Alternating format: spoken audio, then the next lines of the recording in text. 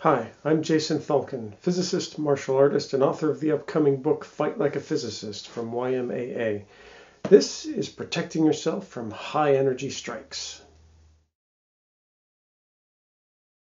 We saw in the last video that human strikes tend to lie somewhere in this spectrum from high energy snap strikes to high momentum push strikes. High energy strikes tend to cause localized tissue damage like cuts or bruises, but do not have sufficient momentum to knock your opponent back.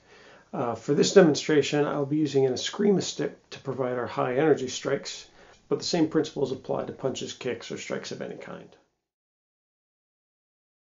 So there's a number of ways you can deal with a high energy strike, but we're going to focus on absorbing and dispersing the energy. And the reason for that is these are the same methodologies used to create safety gear for martial arts and other contact sports.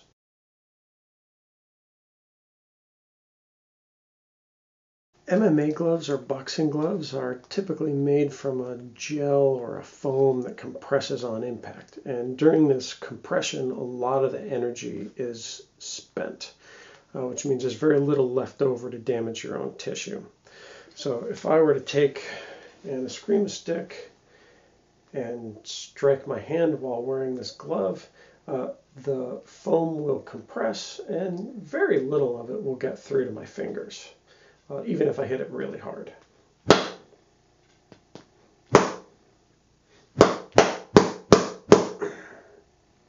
So that wasn't so bad.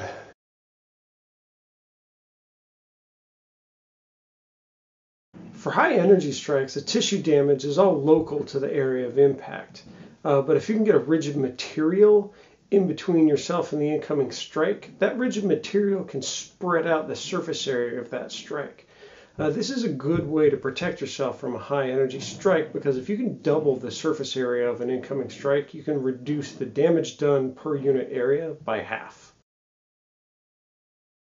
So as an example, I'm going to take two ballpoint pens and balance these on my forearm.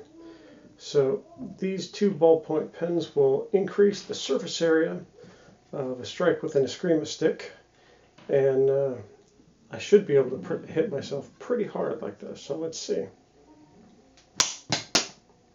Yeah. This is a strike with no protection whatsoever. So there you go, two different ways to protect yourself from a high energy strike.